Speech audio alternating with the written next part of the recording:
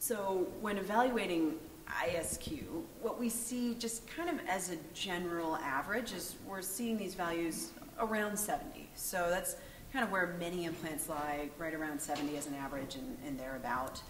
And if we place an implant with a high initial ISQ, typically what we're going to see over time as that bone remodeling progresses is a small decrease. So that's within normal limits to see a decrease. But what we're looking for over time is that for that ISQ value to stabilize. So in our practice, we're actually measuring the ISQ at several time points and tracking that for each implant and each patient. So here you can see an implant that was placed with a very high initial ISQ, small decrease with bone remodeling is normal, but we want to see that stabilizing over time.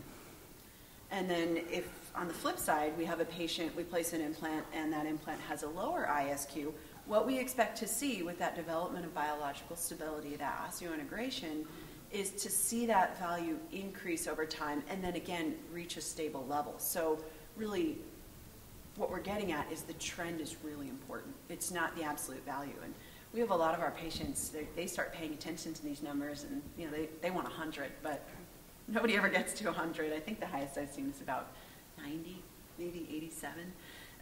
But tracking that over time and seeing, okay, when did we place the implant? What was our stability? And what's it going to be at about 6 weeks and so on and so forth? And really we're looking to see that measurement stabilize because not every implant's going to get to 70, but if we have a value that stabilizes over time, we feel that that implant is stable and ready to bear the load of a restoration.